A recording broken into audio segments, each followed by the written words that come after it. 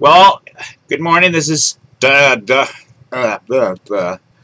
is God. What do I have got? Such a tongue twister right now. Okay, so this is the morning show on Toad Vlogs, and well, let's go to Kelowna, BC, the Okanagan, and where they have a lake monster. They've had it forever, but this lake monster is a little different because the way the people handle it. I mean, you know, people of Loch Ness are pretty serious about it. You know, there's other lake monsters around the world pretty serious about it.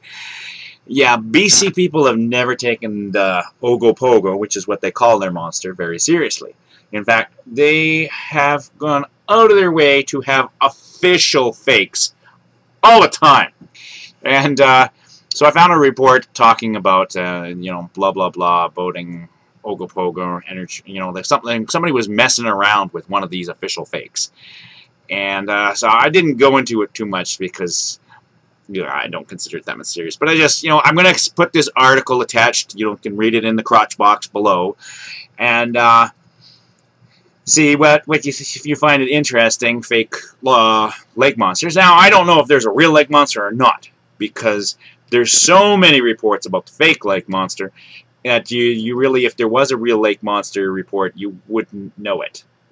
Yeah, it's completely different. I don't know what to think about it. So, is there a real lake monster? I don't know. But there definitely are lots and lots of fake, official fake.